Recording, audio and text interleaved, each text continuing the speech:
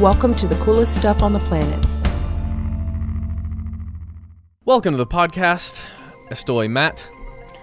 Soy. Estoy. I am feeling Matt. You are temporarily Matt. I am temporarily feeling Matt. Soy Raquel. Good.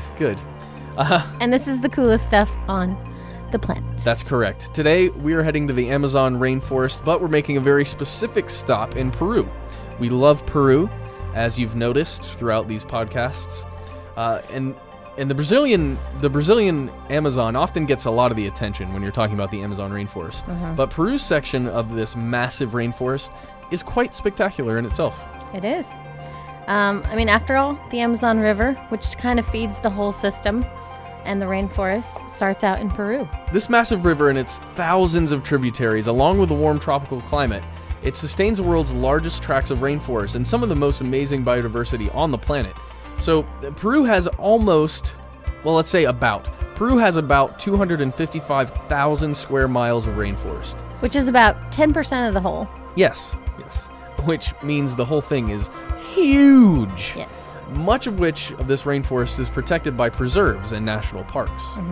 So one of the largest, in fact, in Peru is called the Manu National Park and Biosphere Reserve. And it's 4.4 million acres, and it's said to be the most biodiverse area in the world.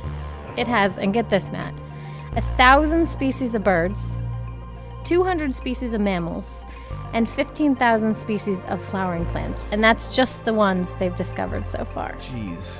And they've got people roaming around there looking for new stuff all the time.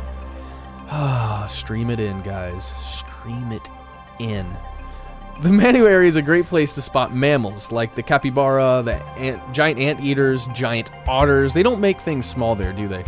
And the They're tapir. all giant. See, yeah, exactly. The tapir. Tapirs are adorably weird-looking herbivores that are related to horses and rhinos, and they have prehensile noses.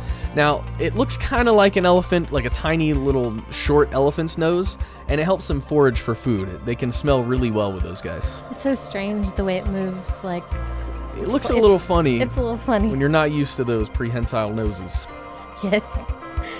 One of the best places to see these tapirs in this area is the Manu Wildlife Center, which is a popular eco-lodge in the region. And so tapirs come to this nearby mineral lake, and basically they lick and eat the clays, which helps them to neutralize toxins in their diet. And they're not the only animals who like to eat that clay. There's a big old clay lick, or they're also cliffs, I guess, just cliffs made out of clay. It's near the wildlife center where macaws flock every day. So macaws, you know these guys. Look at them. They're beautiful. They're colorful. The ones we mentioned in the Pantanal episode. Yeah, the macaws.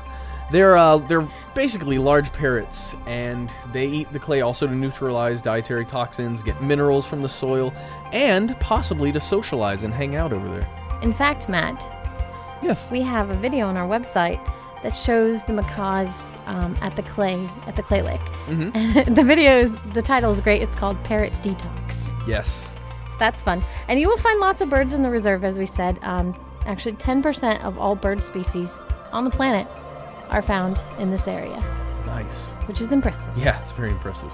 Of course, with the Amazon, you're going to see all sorts of amazing, weird, and wonderful animals, right? So we can't mention them all because we need like a 50-minute podcast for that or more. But we're going to mention some of the coolest ones because they're awesome, and we can. Agreed. So some of these species include the poison dart frogs, giant cane toads, leaf cutter ants, I love those, and these awesome-looking red-eyed crickets. You see them? They're black and red. Whoa, those are kind of creepy. Awesome. I do like them, though. Oh, you're also going to see, guess what? It's not bears this time, monkeys. Monkeys! Spider monkeys. Our best friends, monkeys. Yeah, exactly. We see them everywhere. You're going to find spider monkeys, howler monkeys, emperor tamarins. Oh, and you'll recognize these little emperor tamarins by their large white monkey stashes. You can see, look at their little monkey stash. They remind me of the Lorax, actually. It is a lot like the Lorax. I am the tamarin, I speak for the trees. It does. So we could keep on going, but I think we're going to have to stop. We're done? That's the end. Say bye-bye to the Peruvian Amazon. Au revoir.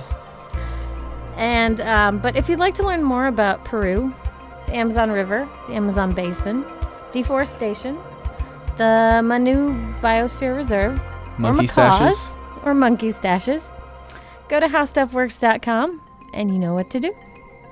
For more on this and thousands of other topics, visit howstuffworks.com and let us know what you think.